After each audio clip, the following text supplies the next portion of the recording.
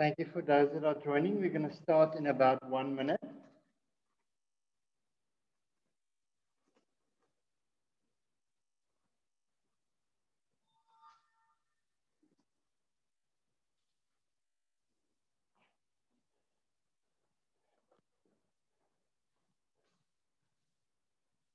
Okay.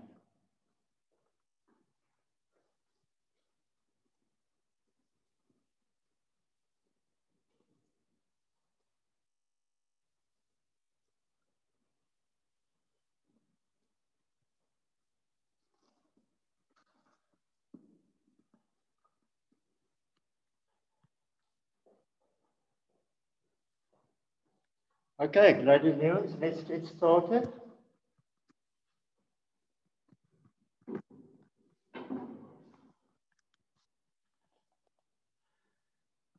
Ladies and gents, please make sure, welcome. Firstly, welcome to grade 11, welcome to 2021. I wish we could have met at school and not via Zoom, but it's nice because now we can record the lessons and have the lessons for later review as well. Please join the Google Classroom. It's going to be very important for you to join the Google Classroom. If you haven't yet, there's the code for the Google Classroom. But I did send the link on the WhatsApp groups as well for you guys to join the Google Classroom. You're going to be receiving all of your resources via the Google Classroom. So it's going to be very important for you to go onto there. I have loaded lesson 1 for you guys. Just my phone on silent. I have loaded lesson 1 for you guys already. And so you'll see it contains the notes, several videos that you have to watch. It also contains a worksheet that you need to complete. So you must complete the worksheet as well, please. And in future, most of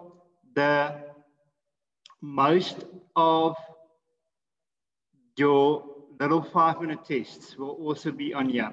So in future, very soon, there's going to be little 5-minute tests on here as well that you're going to have to complete on the lesson. I will try and put the newest lesson that we are discussing at the top of the page each time.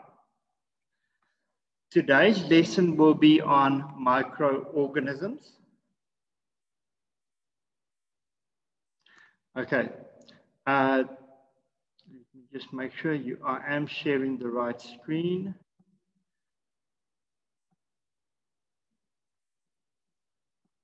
Yes, okay.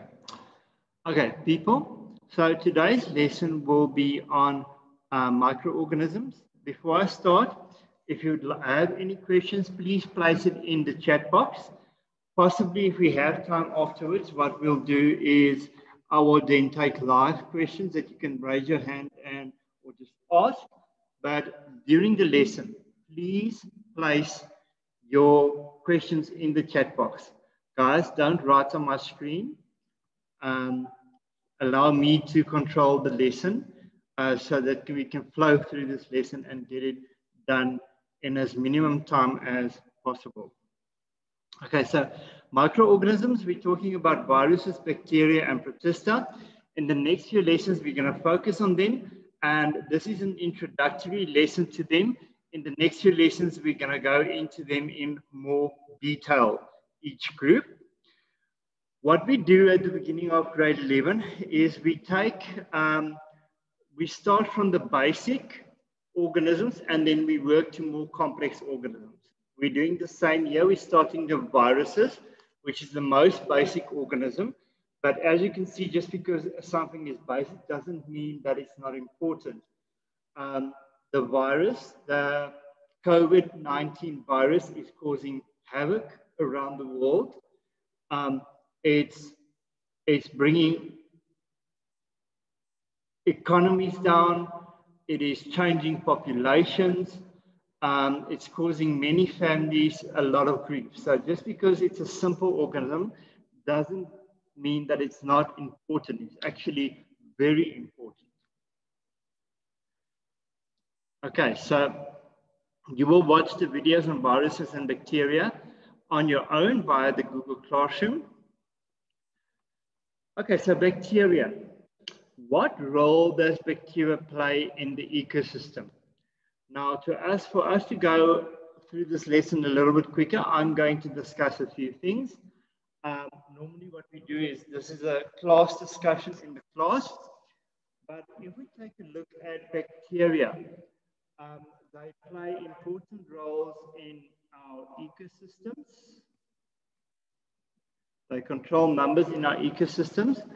They are also in relationship. There's a symbiosis between us and bacteria.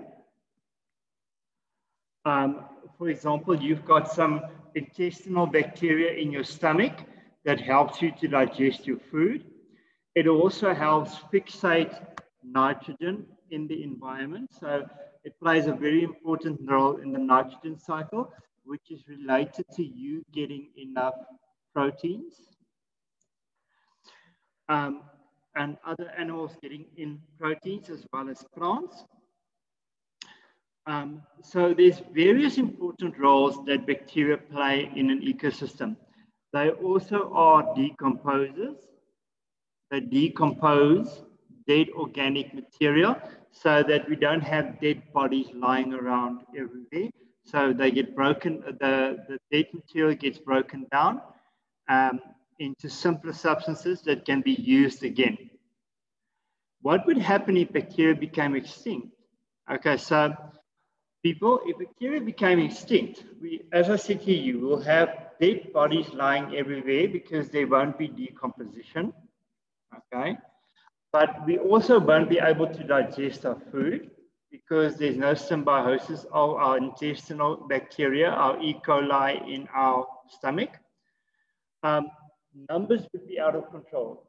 Population numbers could get out of control. And we wouldn't have any proteins because we're not able to take nitrogen directly from the environment. We need bacteria for that.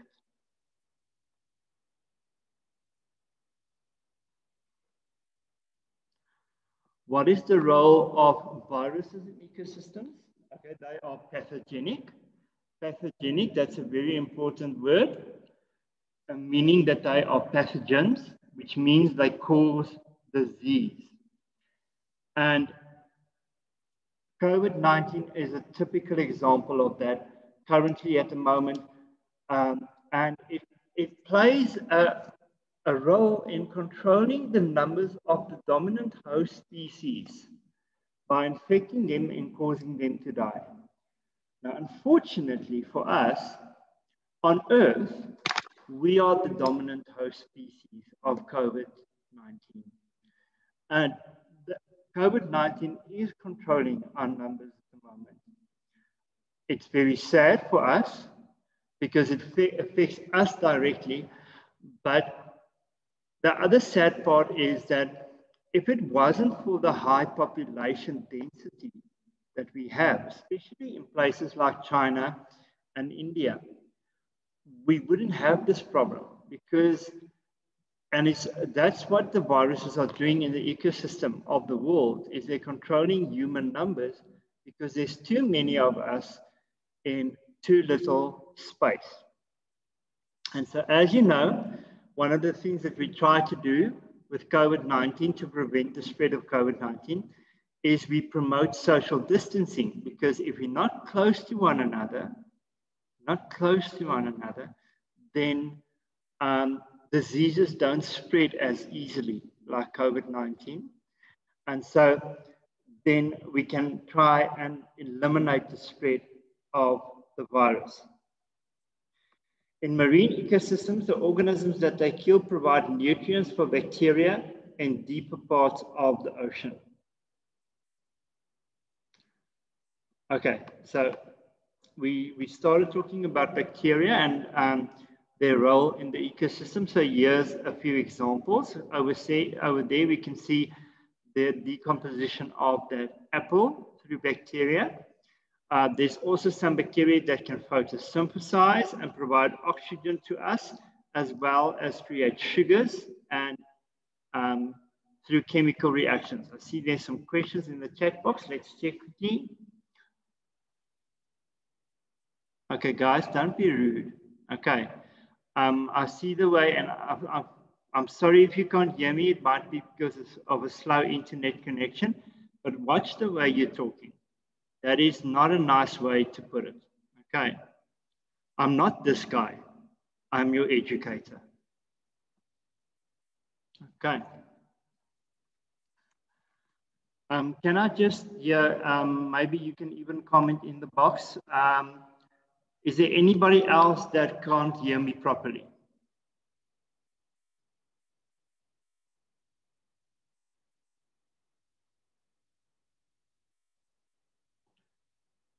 Okay, I'm not seeing any comments coming through.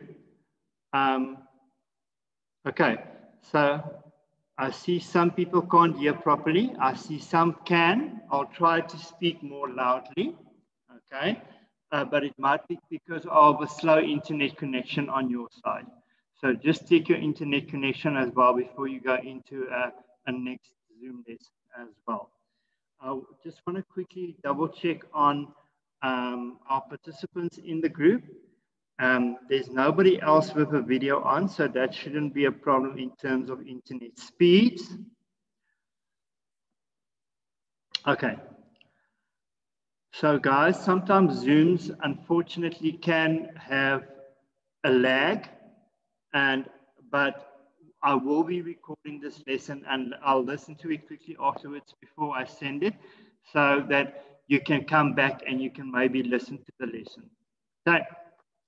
Okay, then from there, we said decomposition and breaking down of dead organic material, and I return the nutrients to the ecosystem, and then this helps keep dead organisms and waste matter from building up, and they also play an important role, as I said to you, in the nitrogen cycle, which we'll discuss later in this section of work. Okay, so here's the nitrogen cycle. There's some nice videos on the nitrogen cycle as well on the Google Classroom that you can go and watch. People, if we take a look at atmospheric nitrogen cannot be absorbed in our bodies. We breathe in 79% nitrogen, we breathe out 79% nitrogen. And so that means that, okay, I see quite a few people can't hear me. I wonder what is the issue.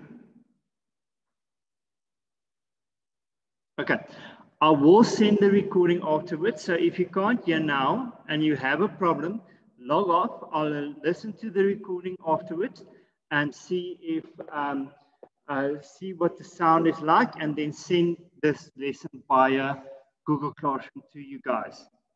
Okay. Okay, so people, how do we then get nitrogen in our bodies? Because we need nitrogen in our bodies to build proteins. We get it through nitrogen-fixing bacteria, which absorbs the nitrogen from the atmosphere and then gives it to certain plants, like legume plants. If we take a look at legume plants, like peanuts and beans, they have a lot of proteins inside them, and so we can eat those plants and get the nitrogen, the proteins containing nitrogen from them. Okay, so also, another thing that happens is we can get nitrogen-fixing bacteria that can turn that into ammonia, and then into nitrites and into nitrates. And those nitrates can then help us to also get nitrogen into plants, get nitrogen into their diets. And so if they get nitrogen built into them, we can eat the plants and get the nitrogen in us. On the other hand, we also decompose a lot of the nitrates, and by doing that, we return some of the nitrogen into the system that we can absorb. Guys, you need to draw the nitrogen cycle for today's lesson, but you're not making all these little pretty drawings around the cycle. You're only drawing the cycle. Okay, so plants absorb nitrogen in the form of nitrate from the soil. They use nitrate to make plant proteins. When animals and plants die, the nitrogen contained in their proteins is acted upon by decomposers, including bacteria, and the nitrogen can be converted to ammonia, which then can be converted to nitrites and then converted to nitrates.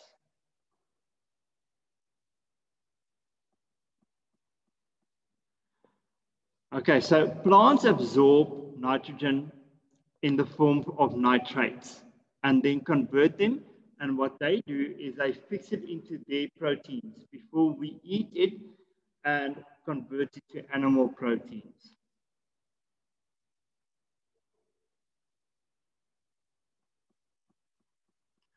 We talked about legume plants like beans and peanuts that is in a close relationship with some bacteria that can directly take nitrogen from them. It's a symbiotic relationship between them. These notes are on my Google Classroom. Okay, so E. coli. Okay, so there is a worksheet on E. coli that you have to complete. So please, it's on the Google Classroom under lesson 1. Please complete the E. coli worksheet. And then we need to consider with E. coli. Is E. coli, is it beneficial to us? Is it mutualistic? Is it parasitic? Because unfortunately, it is, what you'll see is that E. coli or Escherichia coli is a bacteria that is beneficial to us. It helps us to digest our foods, especially proteins, but there's a problem. It can also make us sick. It can also be pathogenic. And so if we get E. coli in our bodies in the wrong places, then unfortunately, it's also going to make us sick. Okay, so Protista. Protista are the simplest of the bacteria, the simplest eukaryotic, and we'll discuss that later, that word, eukaryotic cells. And protists are, examples of protists are things like algae, diatoms, and they're very important in aquatic environments. They produce food, they photosynthetic, so they produce sugars and oxygen for us. And then actually, if you take a look at some algae, they produce most of our oxygen in our atmosphere, not land plants, but algae. Okay, so they can also be saprophytic. Sapro means dead, phytic means feed on the dead. So that means that they are decomposers and they help decompose organic material. Also, Protista can be pathogenic. They can be pathogens and cause diseases like malaria. And we're going to discuss malaria in more detail in later lessons.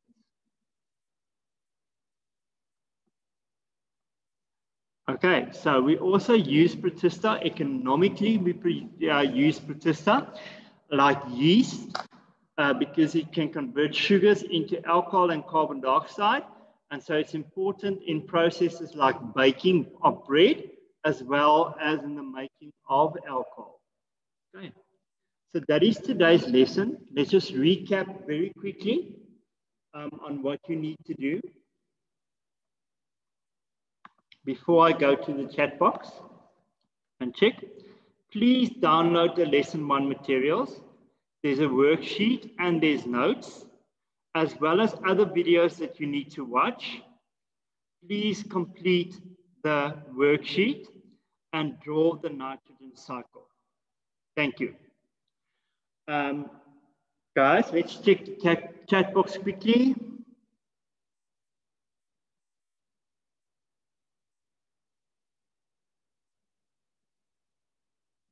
Okay, I see we still had some problems with the sound. It's fine. I will listen to the sound of the recorded lesson in a moment and post that on YouTube. And then I'm going to put the link up into on the Google Classroom under lesson 1 for you guys to get. Thank you. I will again have a lesson tomorrow, and I'll see if I can sort out the internet speed and sound on my side as well. Thank you.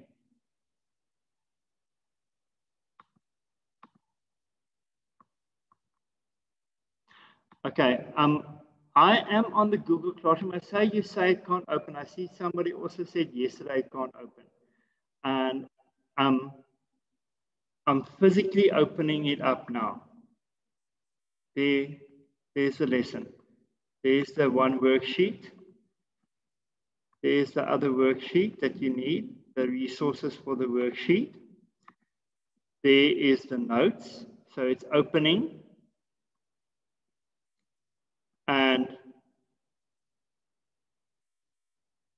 there's the video. And the video is playing. So I don't know why you guys aren't able to open. I'm opening it from my side. So just check if it's not maybe a setting on your side as well. Thank you.